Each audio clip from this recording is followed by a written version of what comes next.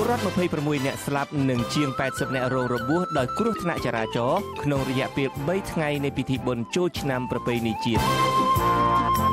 ពលរដ្ឋដែលខេត្តពីរជាប់ប្រទេសថៃចូលរួមពិធីបុណ្យចូលឆ្នាំខ្មែរច្រើនជាងឆ្នាំមុនជនជាតិដើមភាគតិចដែលរងគ្រោះដោយសារទំនប់សេសានក្រោម2ប្រារព្ធពិធីបុណ្យចូលឆ្នាំថ្មីខណៈទឹកកំពុងជន់លិចភូមិកម្មករតវ៉ាមុខរោងចក្រ First Garden Apparel ត្រៀមចេញតវ៉ាដាក់ញត្តិទៅ10ស្ថាប័នដើម្បីទាមទារប្រាក់ឈ្នួលនៅថ្ងៃក្រោយបុណ្យចូលឆ្នាំរួមនឹងព័ត៌មានដទៃទៀតពីទូរទស្សន៍អាស៊ីសេរីផ្សាយផ្ទាល់ពីរដ្ឋធានី Washington ខ្ញុំបាទជួនច័ន្ទបុត្រស៊ូមជម្រាបសួរលោកអ្នកនាងកញ្ញាទាំងអស់ជាទីមេត្រីបាទសួស្តីឆ្នាំថ្មីបាទលោកអ្នកនាងកញ្ញាទាំងអស់ជាទីមេត្រីយើងខ្ញុំសូមស្វាគមន៍លោកអ្នកនាងកញ្ញាក្នុងកម្មវិធីផ្សាយទូរទស្សន៍អាស៊ីសេរីបាទជាបន្តទៅទៀតនេះខ្ញុំបាទសូមជូនព័ត៌មានពិស្ដា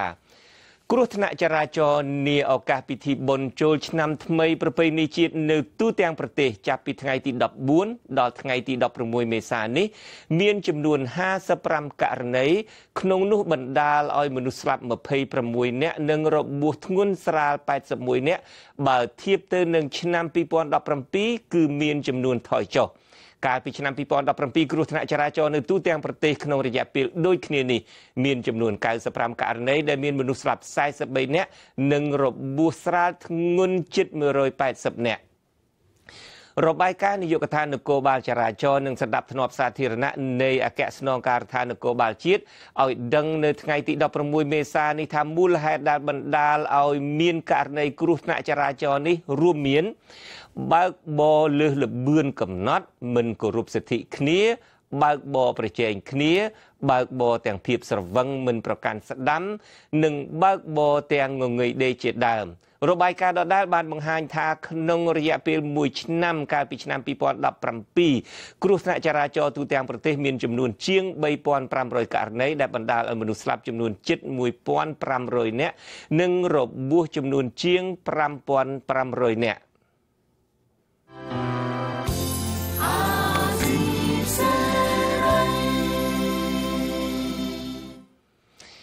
បាទសមត្ថកិច្ចខេត្តបាត់ដំបងនិងខេត្តបន្ទាយមានជ័យអះអាងថាប្រជាពលរដ្ឋដើរលេងកម្សាន្តនៅតាមរមណីយដ្ឋានសំខាន់ក្នុងឱកាសបុណ្យចូលឆ្នាំប្រពៃណីខ្មែររយៈពេល2ថ្ងៃកន្លងមក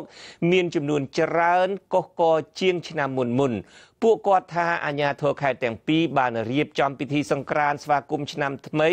ដើម្បីឲ្យពលរដ្ឋរាំលេងកម្សាន្តនៅក្នុងខេត្តរបស់ខ្លួនចំណែកនៅខេត្តបៃលិនឯនោះវិញពលរដ្ឋអះអាងថាបុណ្យប្រពៃណីជាតិឆ្នាំនេះមានអ្នកដើរលេងតិចជាងឆ្នាំកន្លងទៅ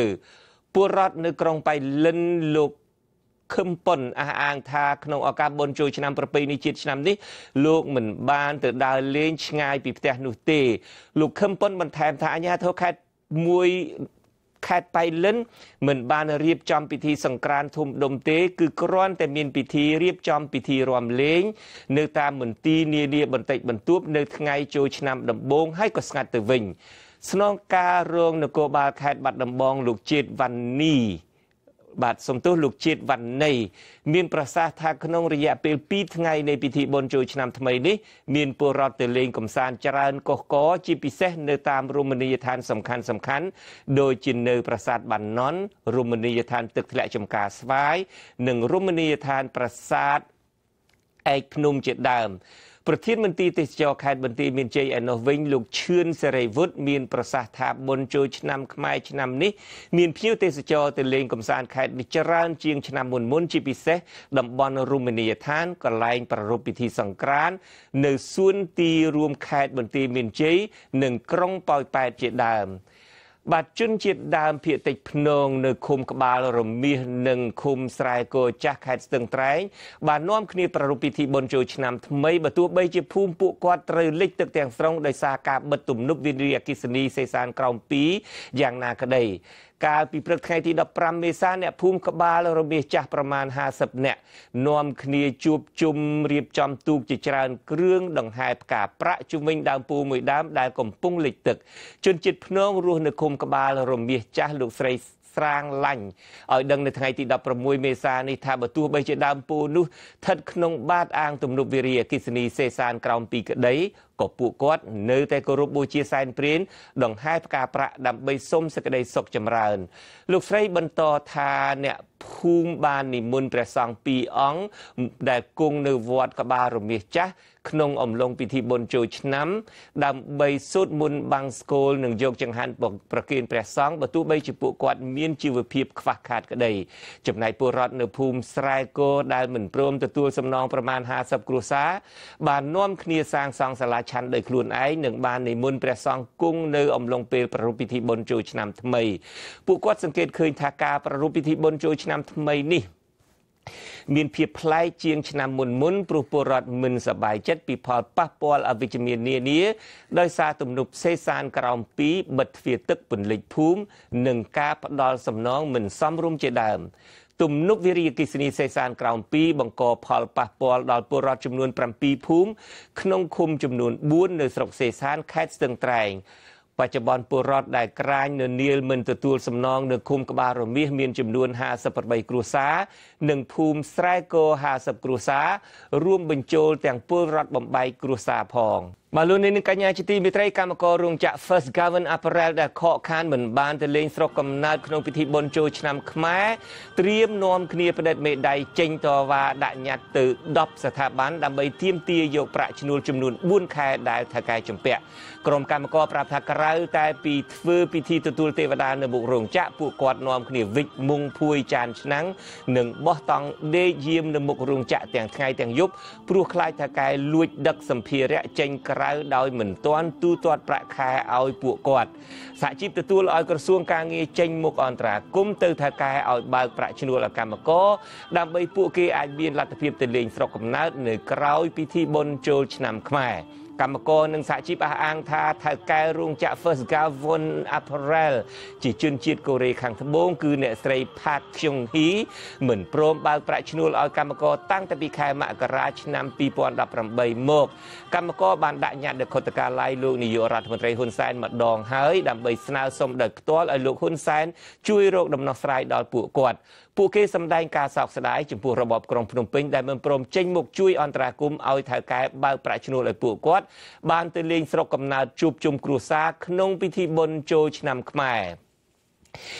បាទលោកនាងជាទីមេត្រីសមាគមខ្មែរអាមេរិកាំងនៅទីក្រុង Long Beach រដ្ឋ California នឹងរៀបចំប្រារព្ធខួបលើកទី43នៃរបបវាលពិឃាតខ្មែរក្រហមនៅថ្ងៃអង្គារទី17ខែមេសាវេលាម៉ោង9ព្រឹកស្អែកនេះដើម្បីកាន់មរណទុក្ខនិងដើម្បីសម្ដែងការគោរពដល់ពលរដ្ឋខ្មែររាប់លាននាក់ដែលបានស្លាប់ក្នុងរបបកុម្មុយនីសដឹកនាំដោយពួកខ្មែរក្រហមកាលពីចន្លោះឆ្នាំ1975ដល់ឆ្នាំ1979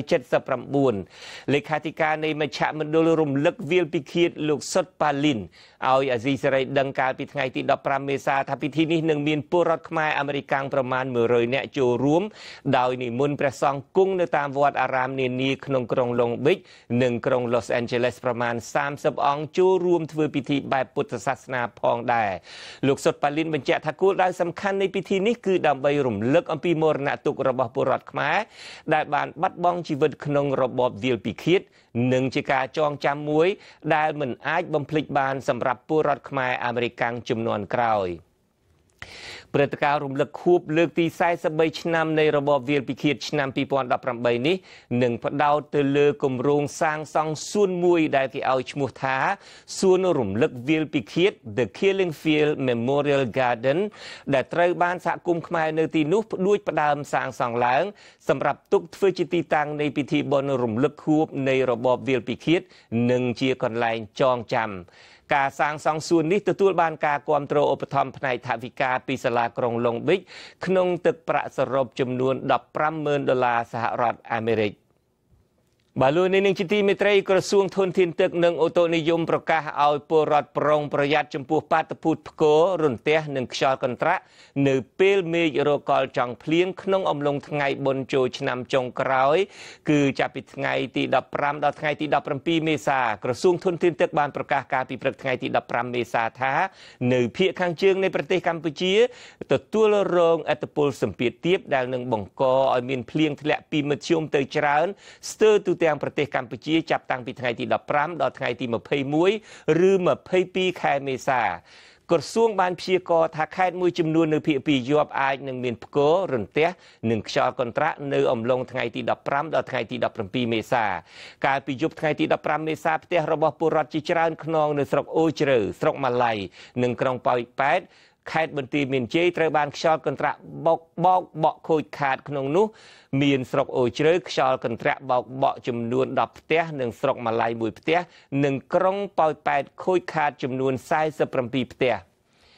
បាទលោកនាងជាទីមេត្រីកាលពីឆ្នាំរកាស្ថានភាពនយោបាយខ្មែរជាពិសេសការរំលោភសិទ្ធិមនុស្សនិងលទ្ធិប្រជាធិបតេយ្យមានសភាពធ្ងន់ធ្ងររហូតផ្អើលដល់សហគមន៍អន្តរជាតិនាំគ្នាថ្កោលទោសរបបលោកហ៊ុនសែនជុំទិស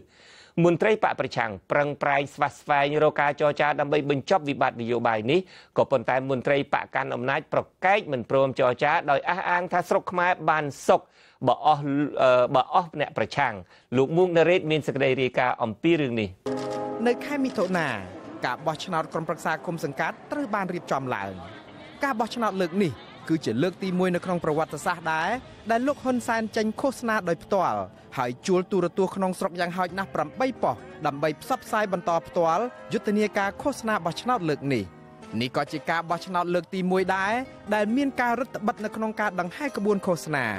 ពលរដ្ឋចេញទៅបោះឆ្នោតមានរហូតដល់ទៅជាង7លាននាក់ឬក៏ស្មើនឹងជាង 90% នៃចំនួនអ្នកដែលបានទៅចុះឈ្មោះបោះឆ្នោតសរុបជាលទ្ធផលគណៈបកសង្គ្រោះជាតិជាប់ឆ្នោតដើម្បីគ្រប់គ្រងឃុំសង្កាត់ចំនួនជិត500ឃុំសង្កាត់នៅទូទាំងប្រទេស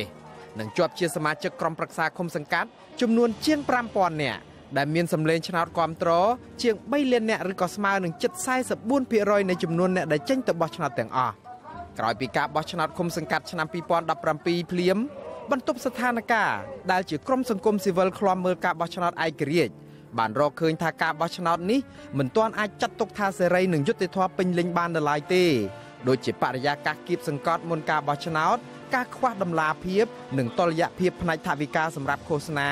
បើទោះបីជាមានភាពប្រសើរឡើងនៅការងាររបស់កោជបយ៉ាងណាក្តី4ថ្ងៃក្រោយមកលោកនាយរដ្ឋមន្ត្រីហ៊ុនសែនបានស្នើឲ្យក្រសួងមហាផ្ទៃស៊ើបអង្កេតក្រុមនេះហើយបានជំរុញឲ្យមើលពីភាពស្របច្បាប់និងបានចោទក្រុមនេះថាលំអៀងទៅរកខាងគណៈបកប្រឆាំង7ថ្ងៃក្រោយមកក្រសួងមហាផ្ទៃបានចេញបញ្ជាបញ្ចប់សកម្មភាពបន្ទប់ស្ថានភាពពីព្រោះក្រសួងបានអះអាងថាមិនបានចុះបញ្ជីការត្រឹមត្រូវដែលបានបំពានច្បាប់ស្តីពីអង្គការសមាគមក្រោយពីបិទបន្ទប់ស្ថានភាពបោះឆ្នោតមិនទាន់បានប៉ុន្មានផងរបបលោកហ៊ុនសែនបានសម្រេចបញ្ឈប់សកម្មភាពរបស់វិទ្យាស្ថានជាតិប្រជាធិបតេយ្យហៅកាត់ថា NDI របស់សហរដ្ឋអាមេរិកនិងបណ្ដេញបុគ្គលិកបរទេសរបស់វិទ្យាស្ថាននេះចេញពីប្រទេសកម្ពុជានៅខែសីហាដោយចោទថាអង្គការនេះរៀបចំយុទ្ធសាស្ត្រជួយបកប្រឆាំងដើម្បីផ្ដួលរំលំបកកាន់អំណាចក៏ប៉ុន្តែអង្គការ NDI បដិសេធថាខ្លួនមិនបានលំអៀងទៅរកគណៈបកនយោបាយណាមួយឡើយនៅក្នុងការបំពេញមុខងាររបស់ខ្លួននៅកម្ពុជាអង្គការ NDI អះអាងថាពួកគេជាស្ថាប័នឯករាជ្យមិនលំអៀងនិងជាដៃគូរបស់គ្រប់គណៈបកនយោបាយទាំងអស់មិនថាបកកាន់អំណាចឬក៏បកប្រឆាំងនោះឡើយអស់ពីបិទអង្គការ NDI របបលោកហ៊ុនសែនបានបង្គាប់ឲ្យសារព័ត៌មាន The Cambodia Daily ដែលជាសារព័ត៌មានឯករាជ្យបង់ពន្ធជាង$6លានសហរដ្ឋអាមេរិកដែលរបបនេះអះអាងថាស្ថាប័នសារព័ត៌មានមួយនេះជំពាក់ជាង10ឆ្នាំមកហើយម្ចាស់កាសែត The Cambodia Daily អ្នកស្រី Debra Christian ចាត់ទុកអំណាចពន្ធខ្ពស់កប់ពពកបែបនេះថាជាអំណាចដែលមានចេតនាបំផ្លាញអ្នកស្រីត្រូវបង្ខំចិត្តបិទការិយាល័យកាសែតនេះទាំងស្រុងនៅថ្ងៃទី4ខែកញ្ញាចំណែកឯវិទ្យុអាស៊ីសេរីវិញក៏ត្រូវបង្ខំចិត្តបិទការិយាល័យរបស់ខ្លួននៅកម្ពុជាដែរដោយសារមិនអាចស៊ូទ្រាំទៅនឹងការធ្វើទុកបុកម្នេញពីរដ្ឋាភិបាលក្រោយបញ្ហាធ្វើទុកបុកម្នេញក្នុងរឿងពន្ធដារនេះនិងបញ្ហាបញ្ជីការក្រោយបើកដំណើរការនៅកម្ពុជាជិត20ឆ្នាំរួចមកក្រោយបិទវិទ្យុអាស៊ីសេរីបុគ្គលិកអាស៊ីសេរីទាំងអស់នៅកម្ពុជាត្រូវបញ្ចប់កិច្ចសន្យាការងារក៏ប៉ុន្តែរបបលោកហ៊ុនសែននៅតែរកលេសធ្វើទុកបុកម្នេញលើអតីតបុគ្គលិកអាស៊ីសេរី2រូបគឺលោកអ៊ួនឈិននិងលោកយាងសុធារិនហៅយាងសុជាមេតាដោយចាប់ពួកលោកទាំងពីរដាក់ពន្ធនាគាររហូតដល់ពេលបច្ចុប្បន្នដោយរងការចោទប្រកាន់ពីបទផលិតព័ត៌មានដែលអាចប៉ះពាល់ដល់សន្តិសុខជាតិបញ្ជូនទៅសហរដ្ឋអាមេរិកមិនត្រឹមតែវិទ្យុអាស៊ីសេរីនិងកាសែត The Cambodia Daily ប៉ុណ្ណោះទេដែលរងការធ្វើទុកបុកម្នេញ តាមរបាយការណ៍របស់អង្គការ Liga do គិតត្រឹមចុងខែសីហាឆ្នាំ2017របបលោកហ៊ុនសែនបានបញ្ជាឲ្យបិទស្ថានីយ៍វិទ្យុនិងប៉ុស្តិ៍វិទ្យុ FM នៅក្នុងស្រុកចំនួន32នៅទូទាំង20ខេត្តក្រុងដោយសារតែការបិទប្រព័ន្ធផ្សព្វផ្សាយនេះធ្វើឲ្យកម្មវិធីផ្សាយបន្តរបស់វិទ្យុអាស៊ីសេរីនិងវិទ្យុសំឡេងសហរដ្ឋអាមេរិកនិងវិទ្យុដទៃទៀតខានបានផ្សាយតាមវិទ្យុ FM ដើម្បីឲ្យបានឮដល់ប្រជាពលរដ្ឋខ្មែរជាពិសេសប្រជាពលរដ្ឋនៅតាមទីជនបទដាច់ស្រយាលក្រោយពីវិទ្យុអាស៊ីសេរីបិទការិយាល័យនិងអតីតបុគ្គលិកអាស៊ីសេរីត្រូវជាប់ពន្ធនាគារលោកហ៊ុនសែននឹងរោងចក្រផលិតព័ត៌មានคล้ายៗរបស់លោកបង្កើនការធ្វើទុកបុកម្នេញមកលើប្រព័ន្ធផ្សព្វផ្សាយឯករាជ្យមួយនេះដោយប្រឹងបន្សាបព័ត៌មានដែលផ្សាយចេញពីវិទ្យុអាស៊ីសេរីហើយព្យាយាមលាបពណ៌ស្ថានីយ៍វិទ្យុនេះដោយចោទប្រកាន់ថាអនុប្រធានវិទ្យុអាស៊ីសេរីគឺលោកជុនច័ន្ទបុតជាភ្នាក់ងារចារកិច្ចរបស់លោកហ៊ុនសែនជាដើមទោះបីអាស៊ីសេរីបានព្យាយាមអញ្ជើញលោកនាយរដ្ឋមន្ត្រីហ៊ុនសែននិងមន្ត្រីរបស់លោកជាច្រើនលើកច្រើនសារដើម្បីសុំសម្ភាសនិងសុំឲ្យពួកលោកបំភ្លឺនៅក្នុងការចោទប្រកាន់ទាំងអស់នោះក៏ប៉ុន្តែលោកហ៊ុនសែននិងមន្ត្រីរបស់លោកមិនព្រមផ្ដល់បទសម្ភាសទេតែបែរជាជ្រើសរើសយកវិធីមិនសុចរិតបំភាន់មតិដើម្បីបង្កើនការបង្ក្រាបលើសេរីភាពសារព័ត៌មានបែបនេះទៅវិញក្រោយការបណ្ដេញអង្គការក្រៅរដ្ឋាភិបាលនិងបិទប្រព័ន្ធផ្សព្វផ្សាយឯករាជ្យបានសម្រេចរបបលោកហ៊ុនសែនបានឈានមួយជំហានទៀតទៅបិទសម្លេងប្រឆាំងទាំងស្រុងតែម្ដងតាមរយៈការរំលាយគណៈបកសង្គ្រោះជាតិជាស្ថាពរកាលពីថ្ងៃទី16ខែវិច្ឆិកាឆ្នាំ2017អំណាចសាលដីកាតុលាការកំពូលដែលបិទផ្លូវតវ៉ានេះបានហាមឃាត់សិទ្ធិធ្វើនយោបាយដល់តំណាងរាស្ត្រនិងមន្ត្រីជាន់ខ្ពស់គណៈបកសង្គ្រោះជាតិចំនួន118រូបនិងយកអាសនៈស្របច្បាប់ទាំង55អាសនៈរបស់តំណាងរាស្ត្រគណៈបកសង្គ្រោះជាតិទៅចែកឲ្យគណៈបកតូចៗដទៃទៀតដែលមិនបានជាប់ឆ្នោតនិងចែកជាមួយនឹងគណៈបកកាន់អំណាចផងដែរមិនតែប៉ុណ្ណោះតំណែងក្រុមប្រឹក្សាឃុំសង្កាត់ជាប់ឆ្នោតទាំង5007នៅទូទាំងប្រទេសត្រូវបានបែងចែកទៅឲ្យបកផ្សេងៗនិងគណៈបកប្រជាជនកម្ពុជាដែលផ្ទុយទៅនឹងឆន្ទៈរបស់ប្រជាពលរដ្ឋម្ចាស់ឆ្នោតជាង3លាននាក់មុនរំលាយគណៈបកសង្គ្រោះជាតិបានសម្រេចសមត្ថកិច្ចបានចាប់ខ្លួនលោកកម្មសខានិងអង្គរៈរបស់លោកចំនួន8នាក់នៅម៉ោងជាង12រំលងអាធ្រាត្រនិងដោយកំរោលដោយគ្មានដីកាចាប់ខ្លួនកាលពីថ្ងៃទី3ខែកញ្ញាអង្គរៈទាំងនោះក៏ត្រូវបានដោះលែងឲ្យមានសេរីភាពឡើងវិញក៏ប៉ុន្តែលោកកម្មសខានៅបន្តជាប់ឃុំនៅឯពន្ធនាគារត្រពាំង plong ខេត្តត្បូងឃ្មុំក្បែរព្រំដែនវៀតណាមរហូតដល់ពេលបច្ចុប្បន្នដោយជាប់ចោទពីបទក្បត់ជាតិដោយសារតែវីដេអូឃ្លីបដែលលោកកម្មសខាបានថ្លែងទៅកាន់អ្នកគាំទ្រគណៈបកសង្គ្រោះជាតិនៅឯប្រទេសអូស្ត្រាលីកាលពីចុងឆ្នាំ2013ឯណោះលោកកម្មសខាត្រូវបានតុលាការរបបលោកហ៊ុនសែនបន្តឃុំខ្លួនបន្ថែម6ខែទៀតបើទោះបីជាលោកកំពុងតែមានជំងឺប្រចាំកាយជាទម្ងន់ដែលទាមទារឲ្យមានការយកចិត្តទុកដាក់ព្យាបាលពីគ្រូពេទ្យខាងក្រៅក៏ដោយ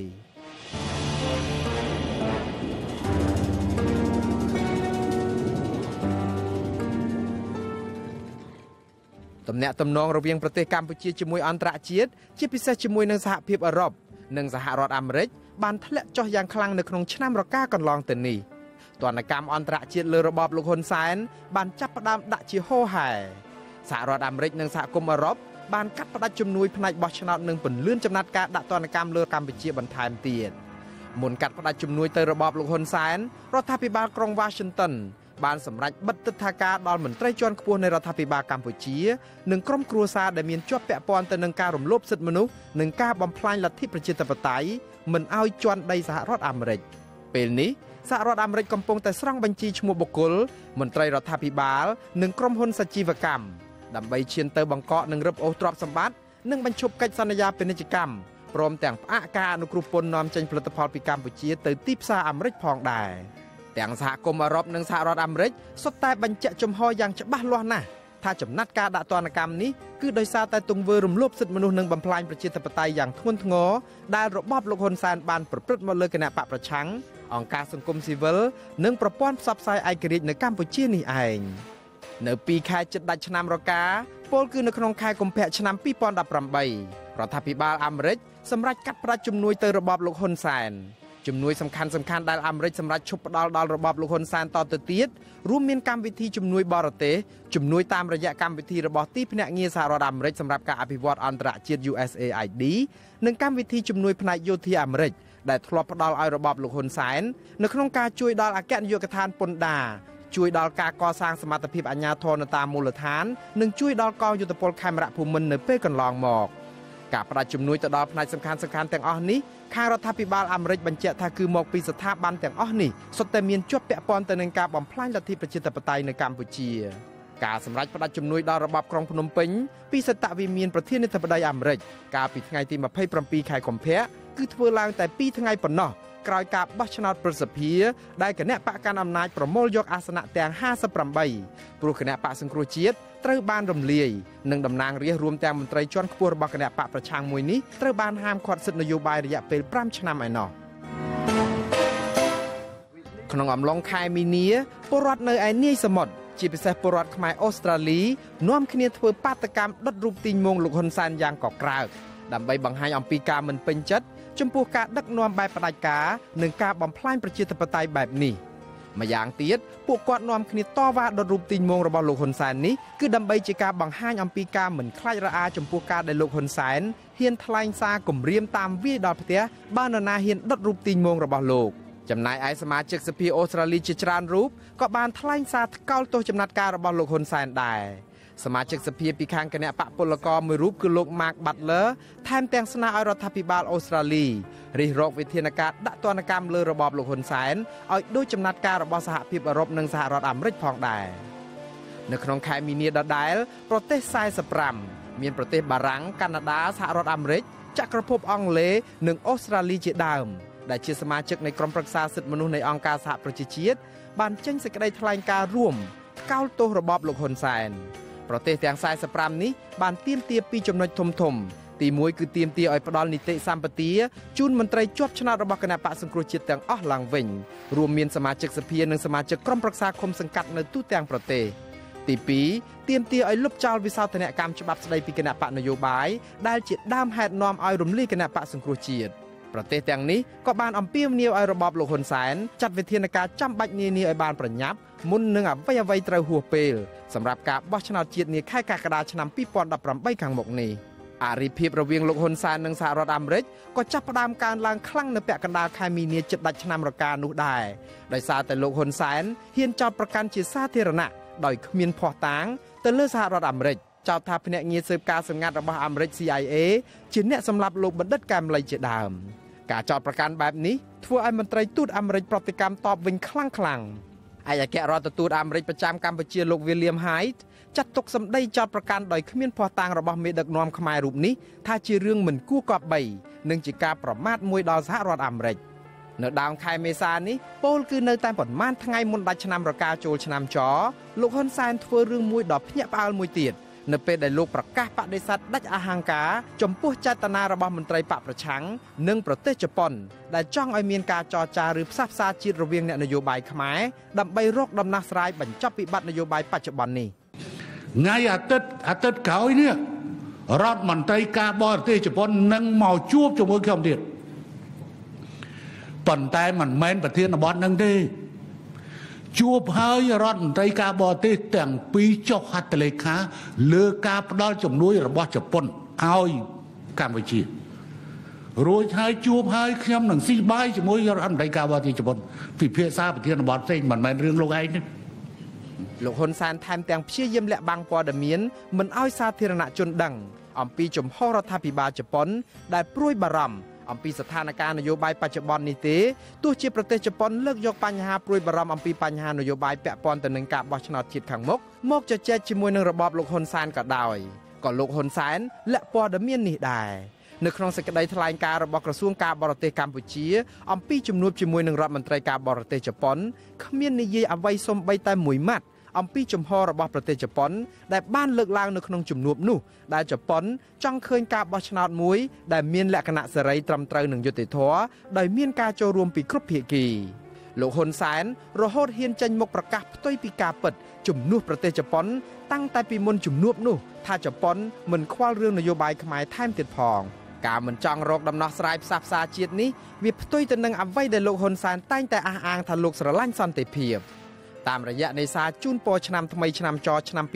2018ពីលោកនាយរដ្ឋមន្ត្រីហ៊ុនសែនដែលជាប្រធានគណៈបកកាន់អំណាចផងនោះ បានបង្កប់នៅភាពជាសត្រូវនឹងការចងអាឃាតនឹងគ្នាជាមួយនឹងក្រុមអ្នកនយោបាយរបស់បកម្ខាងទៀតដែលលោកហ៊ុនសែនបានលាបពណ៌ឲ្យថាជាក្រុមបដិវត្តពណ៌ខុបខិតជាមួយបរទេសប៉ុនប៉ងផ្ដួលរំលំរដ្ឋាភិបាលស្របច្បាប់ជាដើមលោកហ៊ុនសែនសម្ដែងមោទនភាពយ៉ាងក្រៃលែងចំពោះការរំលាយគណៈបកសង្គ្រោះជាតិបណ្ដេញអង្គការសង្គមស៊ីវិលនិងបិទប្រព័ន្ធផ្សព្វផ្សាយឯករាជ្យនៅកម្ពុជាបានសម្រេចលោកបានហៅចំណាត់ការដែលសហគមន៍អន្តរជាតិថ្កោលទោសនិងដាក់ទណ្ឌកម្មជុំទិសនេះថាជាជោគជ័យនៅក្នុងការអនុវត្តវិធានការច្បាប់យ៉ាងម៉ឺងម៉ាត់ដើម្បីទប់ស្កាត់អ្វីដែលលោកហៅថាជាឧបាយកលបដិវត្តពណ៌របស់បកប្រឆាំងមិនតែប៉ុណ្ណោះលោកហ៊ុនសែនចាត់ទុកឆ្នាំរកាកន្លងទៅនេះថាជាឆ្នាំដែលបដិវត្តពណ៌ត្រូវទទួលបរាជ័យយ៉ាងធ្ងន់ធ្ងរនៅកម្ពុជាទៅវិញប៉ុន្តែអតីតប្រធានគណៈបកសង្គ្រោះជាតិនិងជាប្រធានចលនាសង្គ្រោះជាតិលោកសំរងស៊ីបានថ្លែងមួយថ្ងៃមុនថ្ងៃឆ្លងឆ្នាំរកាចូលឆ្នាំចពីទីក្រុងតូក្យូប្រទេសជប៉ុនថាសុខសន្តិភាពនិងស្ថិរភាពសង្គមអាចកើតមានទៅបានទាល់តែមានប្រជាធិបតេយ្យពិតប្រាកដតាមរយៈការបោះឆ្នោតមួយស្របតាមឆន្ទៈពិតប្រាកដរបស់ប្រជាពលរដ្ឋម្ចាស់ឆ្នោតទោះបីជាឆ្នាំរកាញោមញីដោយវិបត្តិនយោបាយដោះស្រាយមិនទាន់ចេញយ៉ាងណាក៏ដោយប្រធានគណៈបកសង្គ្រោះជាតិលោកកឹមសុខាដែលកំពុងតែស្ថិតនៅក្នុងមន្ទីរឃុំឃាំងនៅឡើយនោះនៅតែមិនយកទោសពៃអ្នកសាងអំពើបាបមកលើរូបលោកឡើយហើយលោកថែមទាំងអំពាវនាវឲ្យអ្នកគាំទ្រគណៈបកសង្គ្រោះជាតិទាំងអស់កុំអស់សង្ឃឹមថ្លែងនៅក្នុងសារលិខិតនៅក្នុងឱកាសឆ្នាំថ្មីឆ្នាំចនេះលោកកឹមសុខាប្រាប់ប្រជាពលរដ្ឋកុំបោះបង់ចោលការតស៊ូព្យាយាមរបស់ខ្លួនក្នុងការទាមទារឲ្យមានការផ្លាស់ប្ដូរនោះឲ្យសោះលោកកឹមសុខាបញ្ជាក់ថាអ្វីតែងតែមានការផ្លាស់ប្ដូរគឺមិនអាចប្រកែកបានដោយលោកសំអាងថាសូម្បីតែទេវតាឆ្នាំចាស់ក៏ត្រូវផ្លាស់ប្ដូរជំនួសដោយទេវតាឆ្នាំថ្មីដែរលោកអហោសិកម្មចំពោះការធ្វើទុកបុកម្នេញទាំងឡាយមកលើរូបលោកហើយផ្ដាំទៅអ្នកនយោបាយខ្មែរឲ្យបោះបង់ចោលនៅការចងអាឃាតនិងឈប់យកប្រជាពលរដ្ឋខ្លួនឯងធ្វើជាសត្រូវជាចុងក្រោយលោកកឹមសុខាបញ្ជាក់ថាពេលវេលាវិលត្រឡប់ទៅរកការផ្សះផ្សាជាតិមិនចេះហួសពេលទេខ្ញុំបាទមុងណារ៉េតអាស៊ីសេរីរដ្ឋធានី Washington